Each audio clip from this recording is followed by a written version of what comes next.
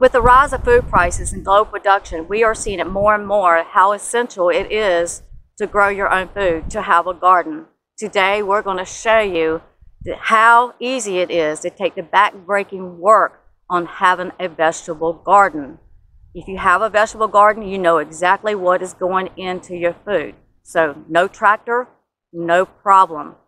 Here is a plot of land that's never been plowed or tilled before, except for about 85 plus years ago, and my grandfather did it with a mule. So we can consider that this land has never been plowed or tilled before. Here onto the East Coast, we have not had any cold weather. This has been about one of the coldest days we have, and you see I have a flannel shirt on. But saying that, the grass has not died. It's got a lot of greenery. This is a lot of thick grass, so it's definitely going to have to be plowed up. Now, this is January, you should have it plowed up at least, maybe 2 months prior to January. It would be a new ground, but nevertheless, it's not about the time frame, it's about going ahead and getting it done. Today, that's what we're going to do. So a gentleman's going to come in and help me get this plowed up. It was supposed to be plowed up 2 months ago, but, I just had to pull him in, and so he's going to take care of that. After we get it plowed up, after you get your ground plowed up and tilled up, then what you want to do is do a pH test. You want to put lime in there. You want to put fertilizer in there. And of course, you're going to have to get some rocks maybe, and some sticks and some roots out, get it out. But the next year, it'll be so much easier. I have a garden I've had for 4 years, and last year it was so productive. I had hardly any grass into it because the soil is so good, so rich. But I don't have to deal with the rocks and the sticks, and it's just really easy. Once you get your garden going, it's not as hard as you think. But you do have to put time in it. What you put into it is what you get out of it. How much time you put into it is how much you're going to get out of it. You put some time into it, you're going to get a great harvest. If you're not able to have a garden plot, maybe it depends on where you live, or maybe a smaller one, you wouldn't believe how much food a smaller little raised bed would put out. But maybe you're considering a greenhouse. So let me show you my greenhouse that's under construction. Only thing it's lacking is the wiggle wire and the plastic.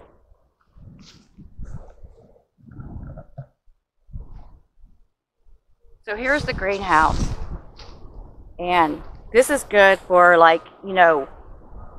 wintertime growing, when you can't really get outside, you're unable to really get outside. This will be a really good benefit. So check out my video, how to build a low sidewall greenhouse. Now, some people may say this is overkill, but I live in a hurricane zone, so within that, we got to make sure that the greenhouse doesn't go rolling. So with this being such a thick grass here, and never been plowed, tilled, anything done for it for years and years, so it is pretty much new ground. Many people take Roundup and they kill the grass before they go in and plow. Now, I would not advise that, because you are what you eat.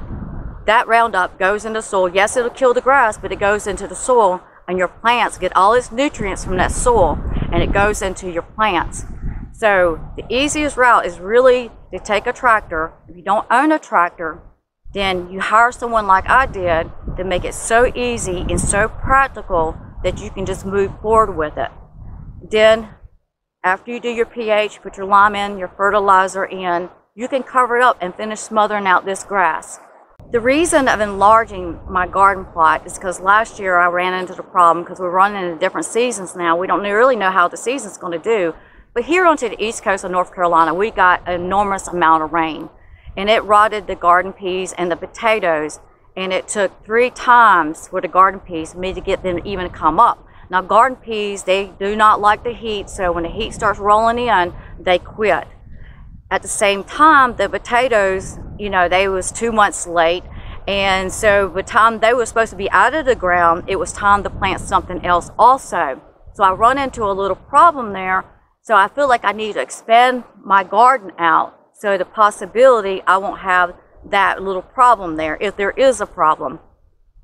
What I did with the garden peas, it was time to plant rattlesnake beans. And like I said, check out that video on how to plant rattlesnake beans, the most productive bean I have ever grown, and definitely will grow them again. Got some dry beans, got some seeds for this year, and they were just awesome. But when the garden peas were coming up, of course, garden peas, you have them on a trellis, somehow, a trellis, because they're going to run. And so is the rattlesnake beans. With the rattlesnake beans, it was time to plant them. They was 2 weeks late getting into the ground. So what I did, I just went on the other side of the garden peas, and I planted some seeds.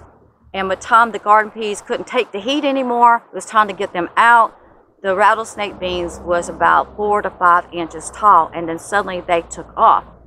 But if you have a bigger space, then you don't have to run into problems like that. Another good idea I did was also is that I made my garden like a raised bed. I planted my rows closely together, no more than about 2 feet. Now within that, you have to go in there constantly and trim out the leaves, which I did, and you throw them to the soil, which it goes back into the soil, which goes back into your plants. It's just a matter, you just got to keep up trimming the leaves. But also with that benefit, what created was that the grass, there was no grass. It just pretty much smothered out any grass that was trying to come up. With the soil being really healthy and nourishment, it didn't really take on the grass. But once you get your garden going, once you get your plot going, and you get the grass out, many people don't understand you have to keep the grass out. How much time you put into it is how much time you're going to get out. Once you really get all those grass roots out, then you're not going to have a big problem. Or if you don't have the time, you can put row cover down, and that will help smother out the grass. Now the gentleman's on his way, and he's rolling in soon to bring in to help me to get this situated so I can show you how easy it is to get your garden started. No tractor, no problem. Hey guys, I got somebody I want you to meet. Bryce Rogers. So I've been called out to Cammie's farm, her homestead, to help her prepare a garden on ground that has not yet been tilled. At least there's no record of it ever having been tilled. So this is, wait a minute, 75 plus years ago. My grandfather did it, but actually it's 85 plus years ago, guys. And that's predates me. Yeah. I wasn't around. Yeah, me either. But you know what, guys? It's still new ground. It's for all practical purposes, this is new ground. Yeah, he actually plowed it up with a mule. So back in the day, they had to grow their own food. If they didn't grow it, they didn't get it. We're going to be plowing with approximately 23 mules today. Oh, wow. Which is a little more than your grandpa. Oh, yeah, absolutely. Absolutely. Yes. He would be amazed to see this. So we have new grass. We've got a soil that hadn't been turned for many, many years. And we're going to do it with a machine, a John Deere tractor, a 23-horse John Deere 1023E, and an economic piece of tillage, a disc. A 4-foot wide disc. It cost about a third the price of a good tiller, and obviously a PTO driven tiller is preferred. It's the right tool for the job, but it's not economical. So we'll do it today in a few more passes, a little bit more time, but just as well in the end result. So actually this ground was should have been plowed about 2 months ago. And so we're in January right now, but thank God that he's coming in to get this straightened out. But one of the things that amazed me when we was talking about Roundup, because I don't like to put Roundup into my soil because you are what you eat. But you told me something about the Roundup and the seeds, what the farmers do. Can you talk about that? Sure, to some degree. Farmers will frequently use a Roundup Ready plant, a seed that allows for the use of Roundup to kill off the weeds, the undesirable plants, while the desired crop grows through the Roundup. Wow. So I'm very much into, I want to say organic, but sometimes what you think is organic is not organic. That's why it's so essential for us to start growing our own food. Don't you agree? Well, sure. Right. You know what you have when you've grown that product from a seed to a fruit, to a vegetable. Yeah. So what is your experience on growing gardens? What is your experience? I was always the laborer. I was the hard worker. The mule. The mule. For many gardens. Yeah. So I've been gardening all my life, ever since I can remember. One time I said I'd never have a garden because we had to raise what we ate. And but there's something about it when you are a true homesteader or you're a true gardener, it's into your blood and you cannot get away from it. Somehow, way or another, you got your hands into the dirt. So today, guys, we're getting our hands into the dirt. So let's get started. What do you think? Sounds good. Sounds good. The first thing I'm going to do is create a border. I could do this with paint, with string, or I'm not doing either one of those today. I'm just going to use the disc. I'm going to draw a straight line from end to end to end.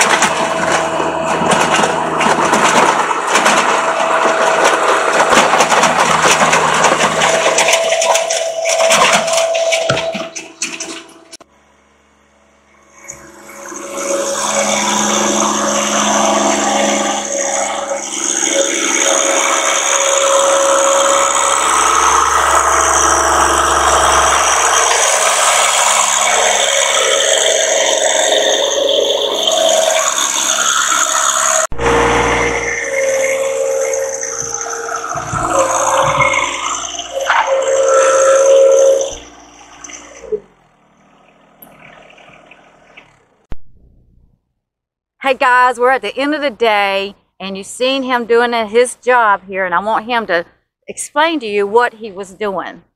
Yeah, so my name's Bryce Rogers. I work with Intelligent Design. We just picked up a tractor and not very much equipment. We were trying to get a job like this done with really cheap equipment, or at least cost effective. The soil was super hard and it just wasn't getting it done. So we had to pick up a tiller. And a tiller on the back of a tractor like this took care of this in a little over an hour. Yeah, yeah. We tried to hit it up again today, but we had a lot of rain over the past few days. We did, about 100%. It was 100%. And you know, we're going to get stuck. So we can't even steer. So our lines are going all crazy and stuff, and we can't even steer because it's so muddy. But a tiller took care of even the roots. It acted almost like a stump grinder. It had no problem with the roots, and I was really pleased with that. Frontier tiller. So the old disc harrow will work on soft soil, not the hard, compact soil. So what areas do you actually work out of? How far do you go out? You know, what is your expansion of your work? Predominantly I work out of Jacksonville. Jacksonville is my home base, so I'll hit up the surrounding areas of Jacksonville, North Carolina.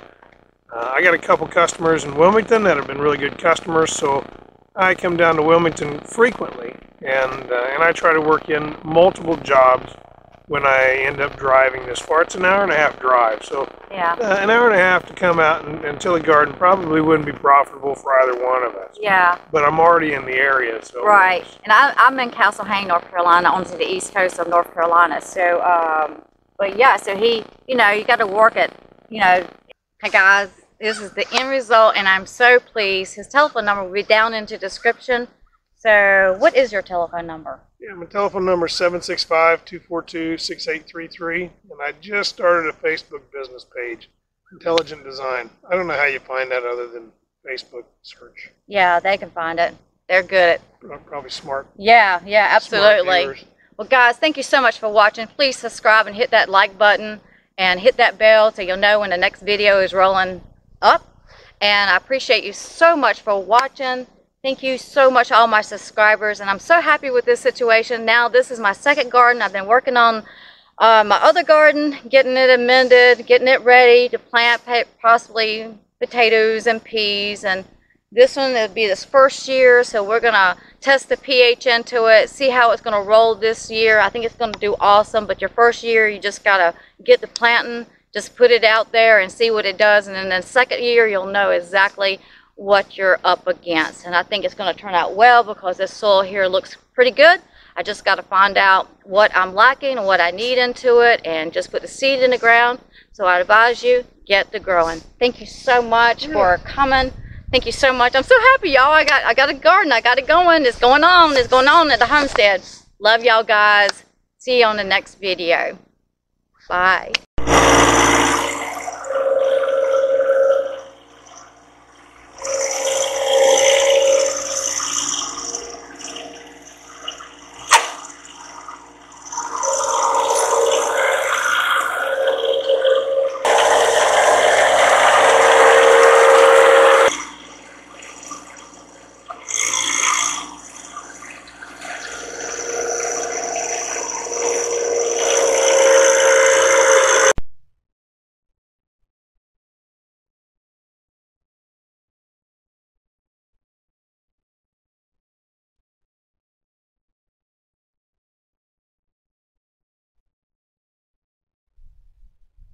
Hey everybody, I am so excited for this day. We are breaking ground here onto the homestead and I want to meet.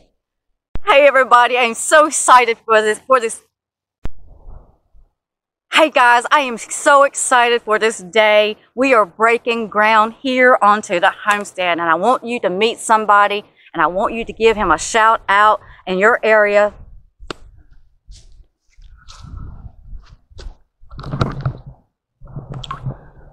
Okay, just bear with me. Just introduce me. See what... Hey everyone, I am so excited about this day. We are getting... Oh, what happened? Did you see that? I don't know what the crap's wrong with the day.